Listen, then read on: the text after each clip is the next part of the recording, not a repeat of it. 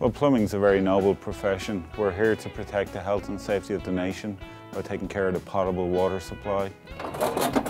The actual fitting where it comes out of the house here is broken, it's separated. Okay, currently right now, drip through the ceiling. Not quite sure what we're going to find other than galvanized piping. We have to work hard, but we've also got to work smart. We've got to get to the job efficiently. When we get to the job, we've got to be efficient in order to minimize cost to the homeowner. And we found that working smarter really helps us be more efficient and helps our growth because people see the value in what we're doing for them.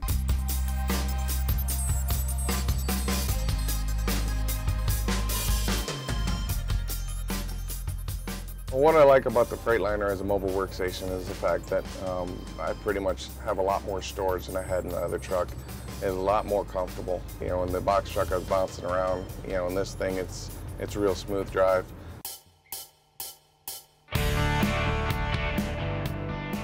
Oftentimes leaks don't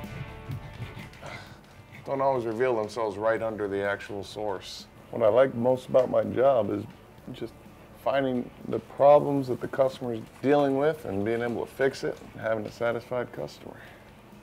Classic example of working smart is being able to just pick up any piece of material that I need. You know, I can physically look and see whatever I want. You know, it's all out here, it's exposed, it's not hidden in bins. Sawzall, extension cord, I'm gonna have to cut this guy's galvanized pipe. Repaired the leak, replaced the pipe, and I'm done.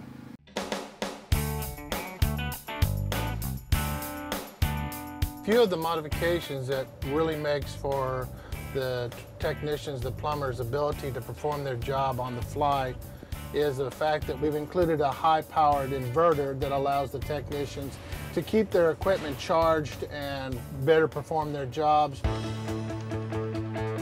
Well, when I went to the dealership to look at the vehicles, to look at the Sprinters, you know, I went to the back of the vehicle and opened the back door. It's very impressive.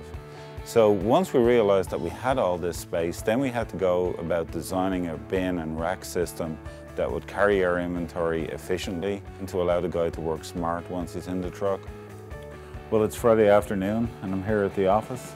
The great thing is I'm not having to worry about my fleet. My fleet is out there. I know the guys are safe.